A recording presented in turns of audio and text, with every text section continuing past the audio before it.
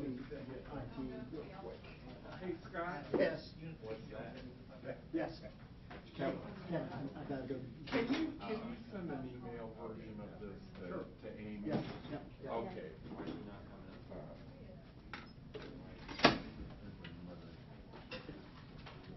Are you talking about the posting? It's not very good. Huh? Are you talking about the posting? No, the press release. I He just he sent it to me. How are you? Wow. You remember my name. Burned it in my memory.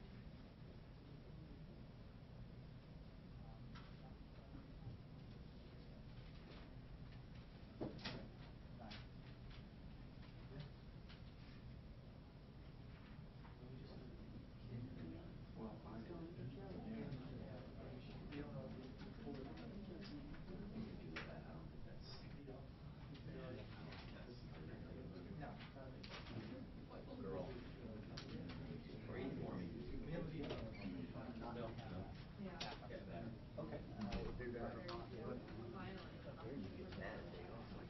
Exactly. All right, testing. So, in other words, we just need this to go the back, not to here. And I think it's back here.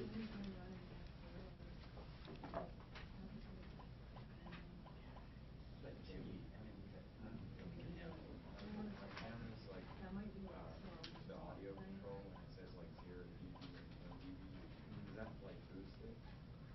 If you switch it to test? Does it normally compromise the quality at all? Okay, testing. All right, do you guys have audio coming in there? Do you do? Sounds good? Okay, so it's not going over? All right. Okay, I think we figured it out. It's set up for press. I was just curious because the levels aren't as high as. And let me hand the phone to Michelle so she can turn it up manually here, but it's all the way cranked and it's only. Sure. Very high. And with this, are we ready? Is everybody set up so we can have the sheriff come down? Yep. Sounds good. We will get her done.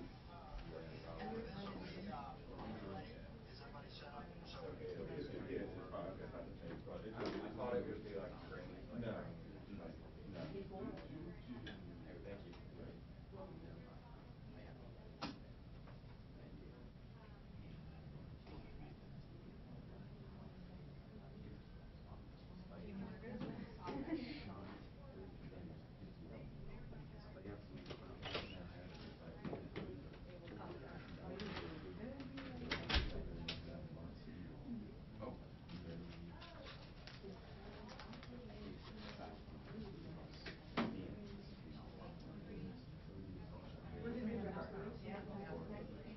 Hey, we're ready.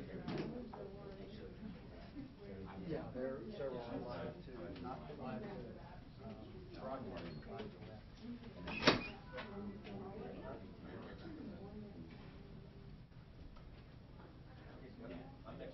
Okay, thank you very much.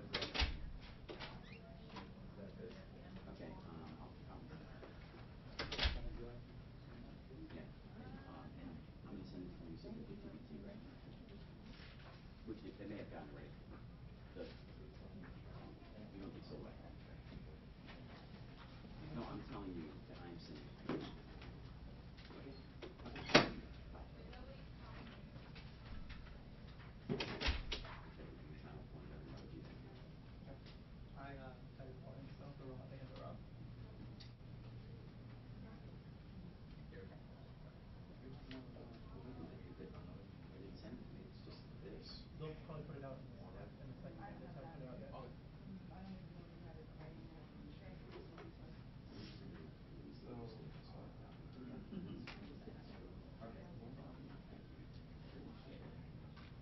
No, she's talking about this one. We're asking about the death and the. No.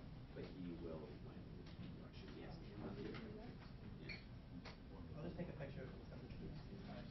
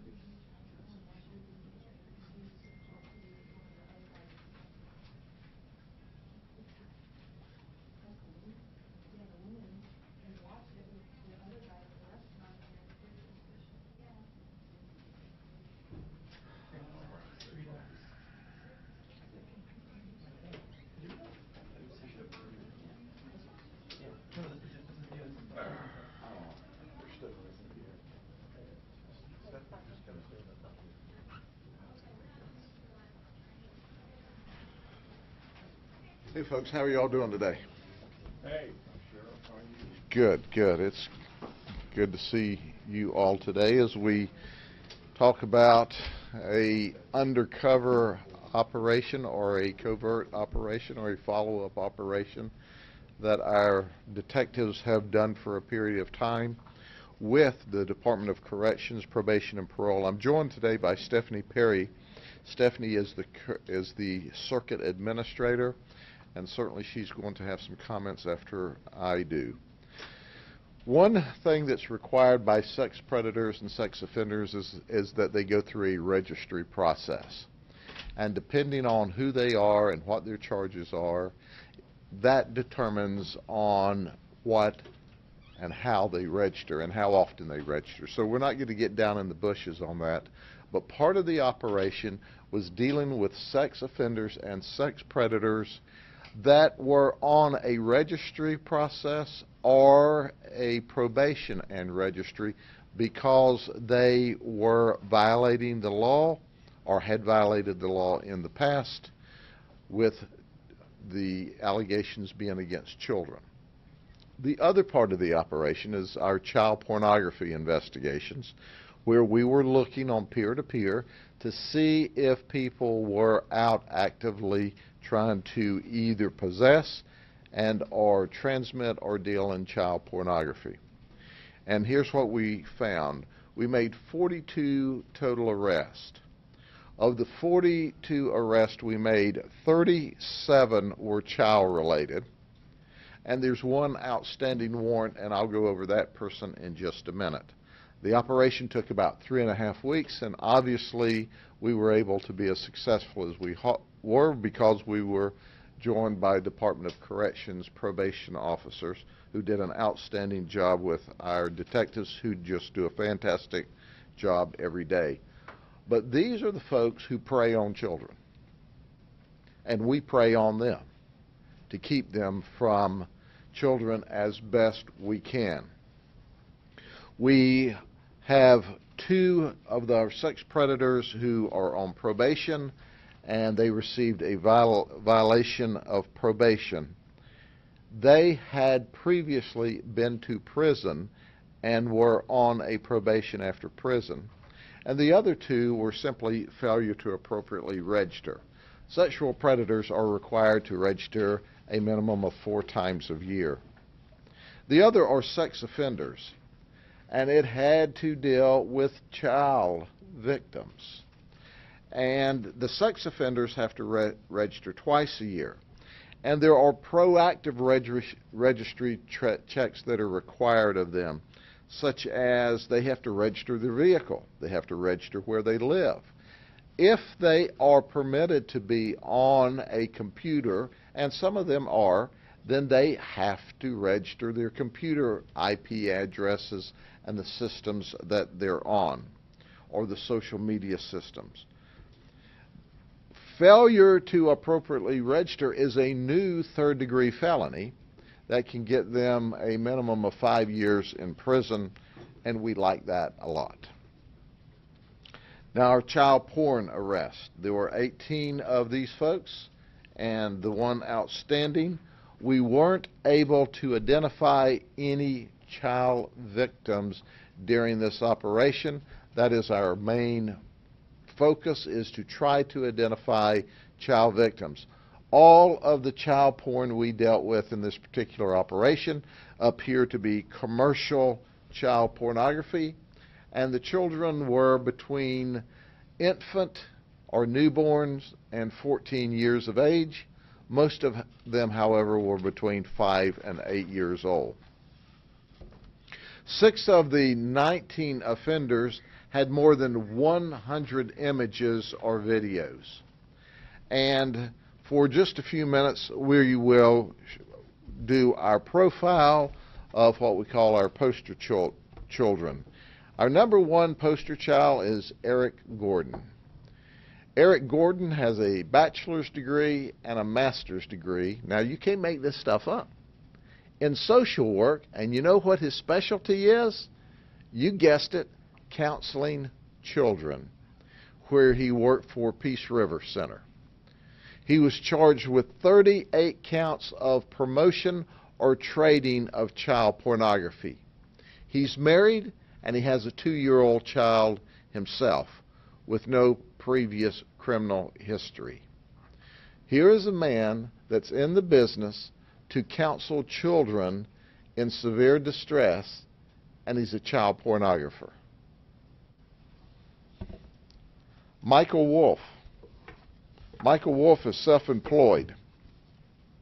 He is a martial arts instructor, and guess what? Among his clients are what? Children. The youngest child that he currently has in his martial arts class is 5 years old. He works out of the Southside Barbell Gym in Lakeland. He was charged with 1 count of promotion of child porn. It's interesting to know that he appeared to upload child porn in a teen chat room. And he also, up to this time, had no criminal history. It was our honor to give him some criminal history because, after all, he's dealing with child porn while he's working with children. And of course, this is unique and we find it interesting. This is Michelle Roberts and Richard Bishop. They claim to be married, at least common law married. There are 3 children in their home less than 5 years of age. They're both charged with 20 counts of child pornography. They are sharing child pornography.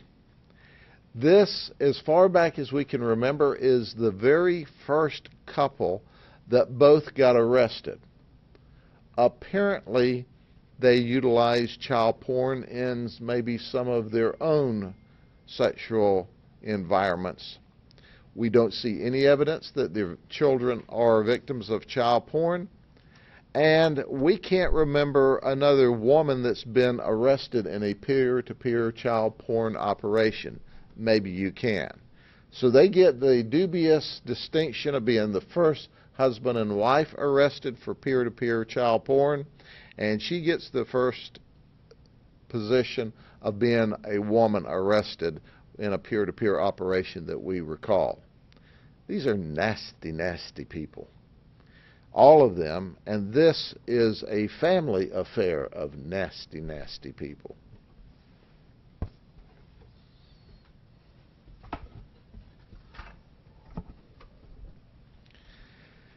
And how about Mark Ewald? He has a Bachelor of Science from USF in computer science. He works for Presidium, and Presidium is a contract company, so if you need a network set up or need network work done, you hire Presidium, and they'll send Mark out to you. Well, except that he's detained right now in jail. He has his own server at his home, so he can access any data that he has from any place in the world. He's a member of our 100+ club. He has over 100 counts of child pornography. This is a deviant of the first order. And of course, Michael Dietz goes to Polk State College where he's studying computer science. He said he's been viewing child porn for 14 years, and he's been viewing this child porn with children as young as 3 months old. He too is a member of our 100+ club child porn. Here's the guy that's hiding from us. Now, Matthew Sutton's got a good mama, because she would not only not cooperate with us, she actually went to jail in the process by frustrating us while we were trying to actively do a search warrant. But she's not telling us where Matthew Sutton is or where he works. She just interfered while we were trying to do the search warrant at his house. But we want Matthew in jail because we've got him charged with 84 counts of child porn. Now listen to me. Here's the deal. Call Crime Stoppers, 1-800-226-TIPS. We don't have to know who you are. You get Mr. Matthew Sutton locked up with your information, for which he'll never know where it come from, and we'll give you green cash. Think about that.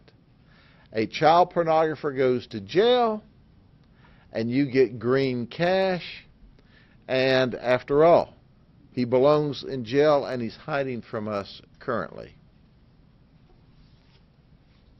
You got a good mama. She's trying to give you cover. Doesn't do any good. You go into jail anyway.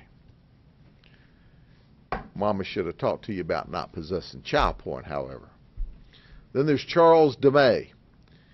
Charles DeMay is the only one of the predators or offenders we highlighted because he is our antique of the group. He's 82 years old, and he's a sexual offender, and he's a retired high school teacher out of Williamsburg, South Carolina.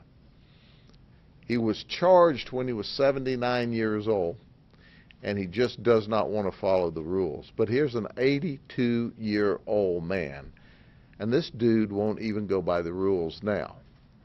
Well, Charles, I hate for you to spend the rest of your life in prison, but you earned it, and you're going to prison. Okay, before we take questions, please allow me to turn the podium over to Stephanie Perry, who has some comments and some information she wants to share with you. Thank you, Sheriff. Yes, ma'am. Good morning. I would just like to share that an integral piece of the Department of Corrections' mission is to ensure public safety. And the correctional probation officers here in Circuit 10 are committed to serving and protecting the citizens of Polk, Hardee, and Highlands County. Our probation officers are charged with ensuring that our offenders are in compliance with the conditions of their supervision, and also to hold those offenders who are found in noncompliance accountable. As a result of our probation officers partnering with the Sheriff's Office on Operation Child Guardian, 12 of the offenders under the supervision of the Florida Department of Corrections have been incarcerated, and now the public is more safe. We would also like to thank Sheriff Judd and his team for their continued support and partnership. Thank you very much. Okay, any questions? I knew you'd have some questions. You always do. We know each other too well, Yes, don't we? yes. Was there some type of incident or tip or something that, I mean, I know you've done lots of these investigations in the past, but this particular investigation, was there something that led to it? Yes. Okay. My absolute total disdain for people who abuse children. And that is the top priority among many high priorities at the Sheriff's Office. And our detectives just do an awesome job. Makes me sneeze every time I think about it. I'm allergic to them. It seems like a lot of these guys claim to be addicted to it. Can you talk to that point? They are, you know, I hate to use the word addiction because that would give an indication of maybe some kind of a sickness, which may give them some kind of a defense. What these folks are is deviants. In their screwed up minds, this is normal conduct. It's acceptable conduct. Now, most of them will tell you academically that they know it's wrong, it's against society's norms, but it's good for them. Well, we also think prison is good for them. And that's what we're going to do, is do our very best to send every one of them to prison or back to prison. Many of them are out, and they have the rules. All they have to do is follow the rules. I have an entire team of 4 people and an analyst that make sure these folks do what they're supposed to do, in addition to the work that DOC does through when they're on probation. So there's no excuse for that conduct except they're not rule followers and they're deviants, and I don't like them, and they need to be in prison. Can you talk to us a little bit more in detail about what Eric Gordon does at Peace River Center for Children in Crisis? I don't know, other than he works for Peace River Center. His specialty is child counseling, and we told Peace River that y'all would probably end up wanting to talk to them before the day was over. And by the way, I need to give this editorial comment about Peace River Center. They are awesome. I help them raise funds. I'm very involved with Peace River Center. They do miraculous work in the community. But hey, even great organizations can have a bad apple. And they got one that's rotten all the way to the core. Can you talk a little bit about the, I guess they didn't register their social media accounts appropriately? How many of them was that, and what did they not do? You know, I'm not prepared to get down in the weeds, okay? Because every one of them can have a different restriction. But here's what it says: the offenders have to at least register twice a year. The predators have to register 4 times a year. But then, depending on what your status is, you have to register your cars, you have to register where you live. Some are not permitted to have any access to social media or the internet at all. Some are able to have access to the internet or social media if they register those accounts. So it just depends on which person you're talking about and what their specific requirements are. But failure to do that is a 3rd-degree felony, a new felony charge that can get them 5 years in prison on that charge alone. So, and if they're on probation, then of course they can go back and revoke their probation and get that time as well. What do you think about the fact that they were watching infants? I mean, not that any child's okay, but I mean, that just, I think, goes to show just how disgusting and... It's interesting that when you investigate these cases, depending on the individual, some like little girls, some like little boys, some like blonde hair, some like brown hair, some like infants, some like 3-year-olds, some like 5-year-olds, some like 10-year-olds, some like 12-year-olds. And folks, this is, when you're looking at this child pornography, we're not talking about somebody that took a picture of their infant, you know, at birth, you know, or we're talking about sexual deviant conduct here. Yeah, Sheriff, that's what I was going to ask you. Obviously, you have to be delicate here, but I mean, are we talking, in most of these cases, are we talking about just nude, maybe sexually provocative pictures of children, or are we talking about the children actually engaged in sex acts? Both. Both. They may But have. most of them are. They may have positioned the children intentionally into sexually provocative positions. Many times it's sex acts. And it can be sex acts with other children, with adults, or with animals. Greg, I like to give everybody the benefit of the doubt, but it seems to me the counselor at Peace River Center is getting off on pictures of this, you know, child sexual conduct. So he has all these other kids that he has close contact with. He's never overstepped his bounds with any of those kids? We have absolutely no indication of that at this point in the investigation.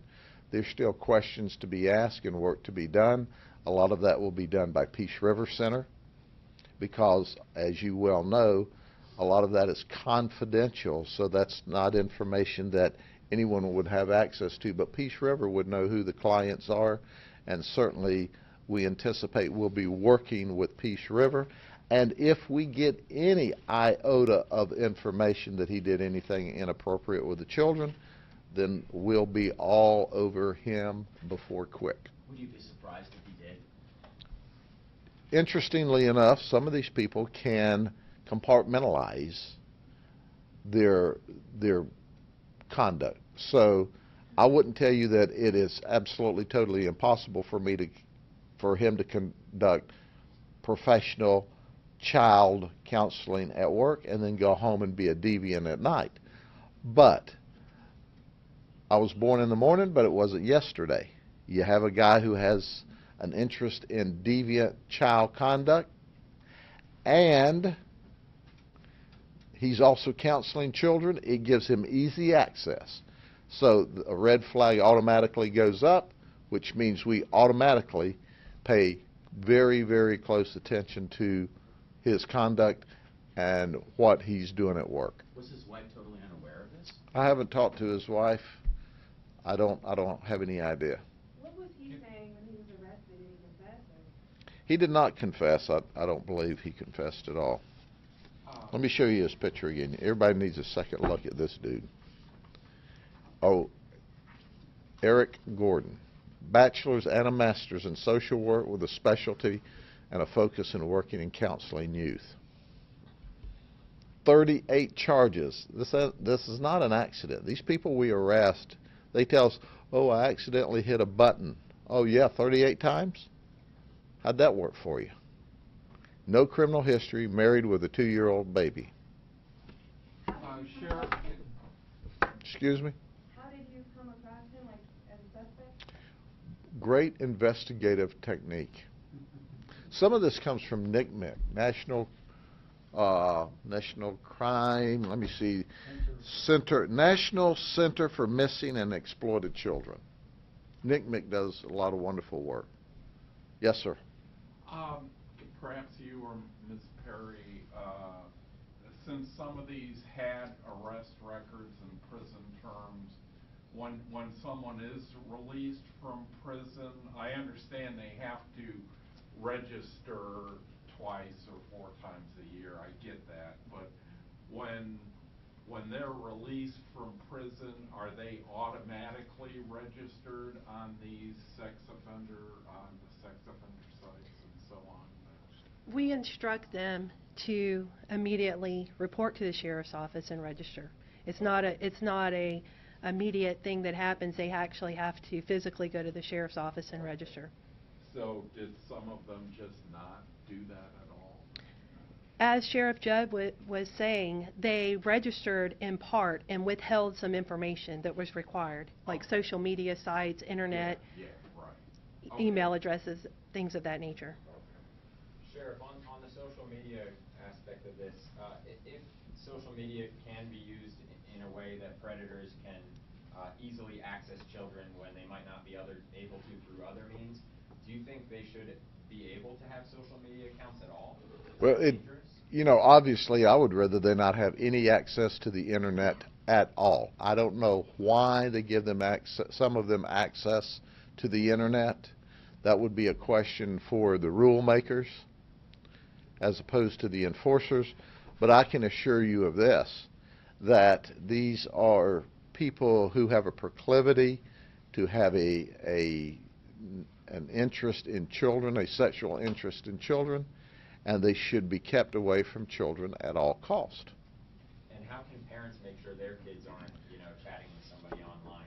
Well, we discuss this often, that if you're going to allow your children to have access to social media, you need to know when and where, when they're on it, where they are when they're on the social media, and who they're talking with. And you need to pay attention to where they are meandering around, because children can get into trouble, or children can go out there and put out their profile, and these kind of deviants come to them.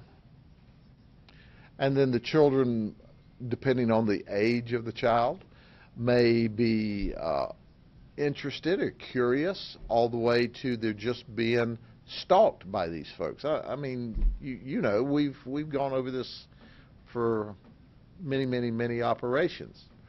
They will stalk the kids. Some of them deal with child pornography. We know the overwhelming majority that deal with child pornography will elicit and be involved with illegal sex with a child if the opportunity presents itself. Some of them only view the child pornography and don't have actual sexual contact. But at the end of the day, it's all wrong. And we need people to understand, when we talk about child pornography, we're not talking about the 16 or 15-year-old girl that looks like she's 25. We're talking about babies that are sexually abused. We're talking about babies that are used as sexual tools or prop in a trade. We're not talking about mama taking a picture of the sweet little infant, you know, on the blanket. You know, we're talking about deviant criminal conduct. Of the 43 people involved here, how many have no record at all, and how many have prior records? I'll have Scott and Kerry get that to you. Some of them have no criminal. Some of the new child pornography folks had no previous criminal history. Obviously, the sex offenders and predators all did, and some of them this was the first time they were caught. But let me tell you something. You don't wake up at 25 or 30 or 35 or 40 and do this for the first time. This is a manifestation of severe deviant conduct. For some parents that may not understand how this all works, are these, for the child porn charges, are these people going and getting these kids like from people that they know and filming them, or are they just filming them online? This is commercial child porn. This is what we saw was professionally produced. Sometime with the advent of technology today, you can do this in your home, and we see a lot of that we didn't used to see, where people are actually creating this child porn at home. That's not what we found this time. But our primary goal is to try to identify the victims, because these children are victimized when it originally occurs, and they're victimized every time it's replayed. So we want to locate the children. This time we weren't able to locate any children, only the fact of the commercial child porn. Sheriff, the murder in Mulberry, did the 15-year-old step in to protect his mom? We're looking into this investigation, and we're at this time. Here's what we know about the murder in Mulberry. Last night at about 12:50 a.m., we responded to 305 Gibbons Street in Mulberry to investigate a shooting where 37-year-old Paul Gregg Jr. was deceased from a gunshot wound. Deputies are currently meeting with Paul Gregg's girlfriend, 36-year-old Jessica Whidden, and her 15-year-old son, Michael Cole Whidden. At this point in the investigation, it's just a red-hot mess, and we're sorting it out. Apparently, Jessica's got another boyfriend, and we've got Paul Gregg, who was angry and mad, and we got the 15-year-old son, Michael Cole, that was caught in the middle, and apparently Paul Gregg was drunk last night, and they left to get away from him, and when they came back, he was asleep, and then he woke up, and then he decided he wanted to eat, and then he started threatening the mom, and then along the way, at some point in time in the melee, Michael Cole Whidden shot and killed Paul Gregg Jr. Now, what we're sorting out is this self-defense or is this murder? And we'll let you know that just as soon as our investigation is complete. We should have it sorted out by this afternoon sometime. But it's a... Go ahead. I'm sorry. The gun that the boy used, was that it says here that Gregg had pointed a shotgun. Yes. Is that the gun the boy used? Yes. Or did he have another gun? Shot him with a shotgun. He somehow got the gun from the victim? I don't see it. It says he's armed with a knife. Gregg was armed with a knife. Oh, I'm sorry. I misread. That's one of the allegations. I thought it said... Let me say this again, so if y'all missed it the first time and don't have time to review your tape. It's a red-hot mess. We're trying to figure it out. Okay? I can tell you, I can tell you clearly, this was not Leave It to Beaver, okay? It was not that environment at all. So we are trying, we've got a man that was drunk. We've got his girlfriend, who he's lived with for apparently about 5 years, who's known to partake in the evil liquid as well. We've got a boyfriend of the girlfriend. We've got a 15-year-old kid in the middle of this manure pile, and we're trying to sort it all out. And when we do, we'll let you know. But it's ugly. Anytime somebody dies, it's not good. Did they contact you? Did they contact the sheriff? Oh, they dialed 911. They They ran from the house, apparently, and dialed 911. And the 15-year-old is in custody, he's being arrested for this thing? Or he's still self-defense? We don't know. We have them here talking with them at this point in time.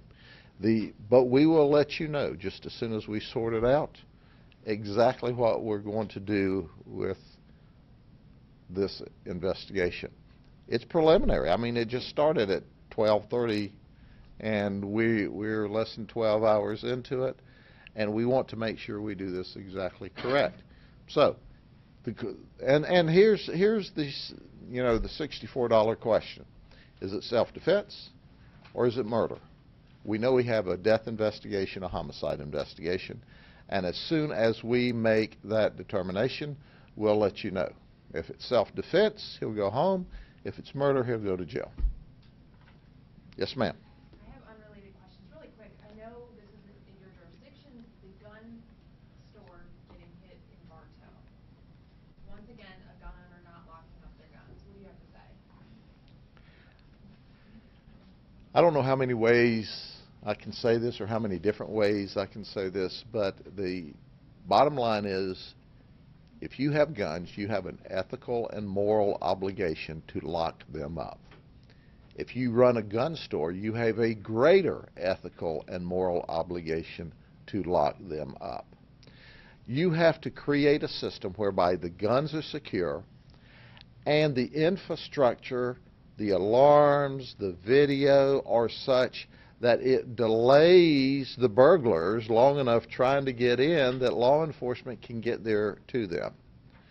But sometimes they're more interested in making money than they are having a secure facility, and you end up with a burglary. I don't know a thing in the world about the Bartow burglary in the city of Bartow. I do know this, that burglars and thieves are not necessarily stupid people.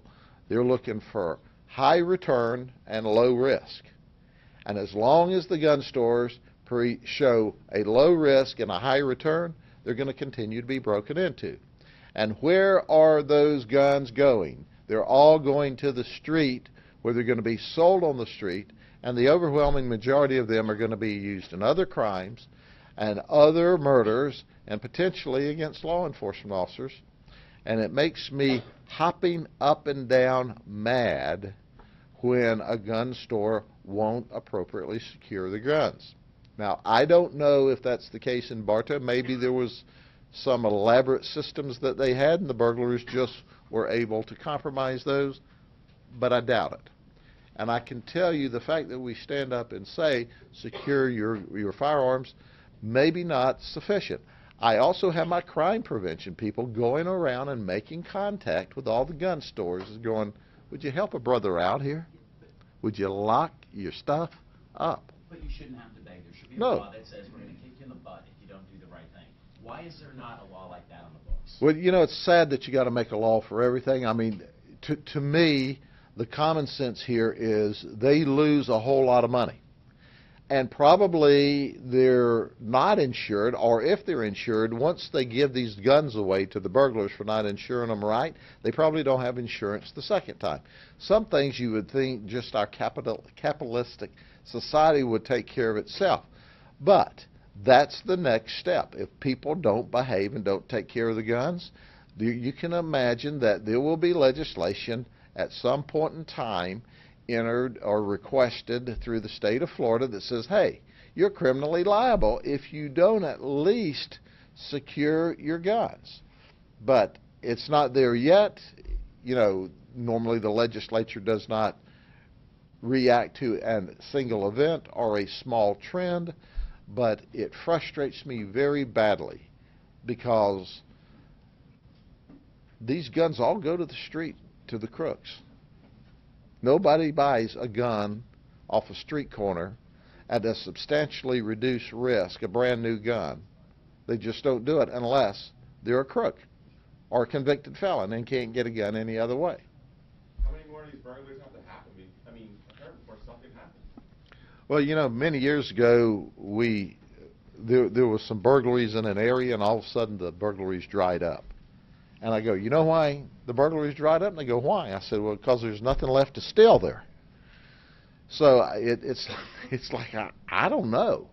You know, if I own a gun store and I see the burglars stealing guns hand over fist, I say to myself, self, we need to have a reevaluation of our security system here. Obviously, some gun stores still haven't got the message. Why Polk County? Do we have a big old target over here? Do we have a low-hanging fruit? Well, what occurs is a lot of these burglars want to get out of their home area, so they go to another county. And when they come to an area and they have a successful burglary of a gun store, it makes news. So the other burglars, home watching your evening news program, go, hey, I think I'll try that deal out. So, you know, some of it is television marketing. But you would think your gun store will do sort of figure that out as well. It frustrates me very badly, and I've got to tell you, the people that I know that own gun stores are good people, and they would not intentionally allow someone who shouldn't have a gun have a gun. But if you're not locking your store up appropriately, whether you mean to or not, you're allowing those folks to have guns. So listen to me. Again, lock your guns up.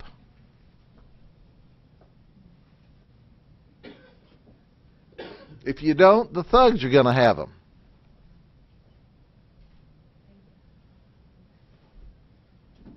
Anything else you want to talk about?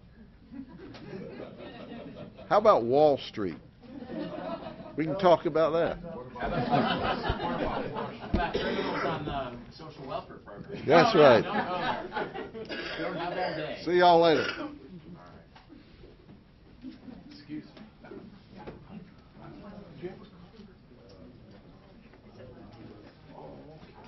Hey, brother.